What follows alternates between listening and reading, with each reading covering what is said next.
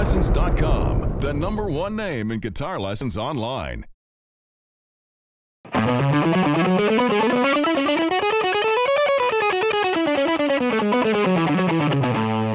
In this lesson, I'm going to teach you how to sequence an A major scale in groups of 6.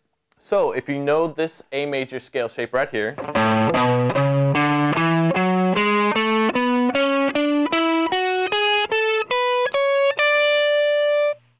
we're going to take that scale, play the first 6 notes starting on the 5th fret of our low E string.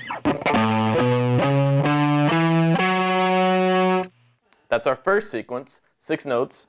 And I'm looking at my right hand, and you're going to notice that I'm going to play down, up, down. Go over to the next string, the A string, play up, down, up.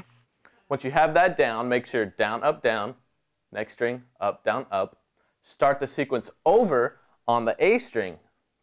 So down, up, down, up. And that's what the whole series of the sequence is on this scale. You're just going to do that throughout the whole scale. So start on the D string, do the exact same thing.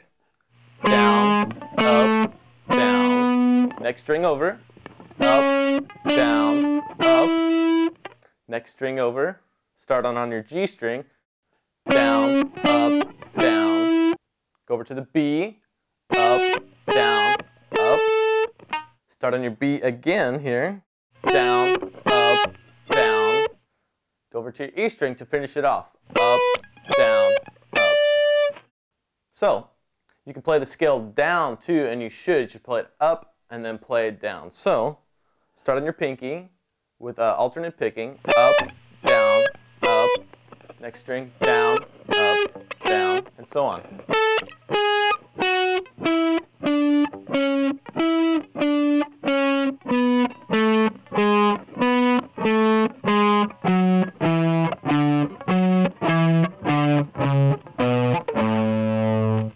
So that's sequencing an A major scale, 6 notes at a time, all the way up and all the way back down.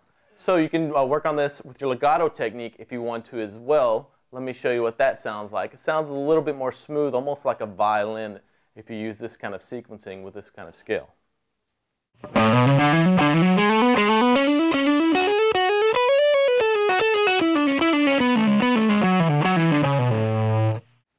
So you can get it moving along at a pretty good clip with that, and it's a really good exercise for your left hand too.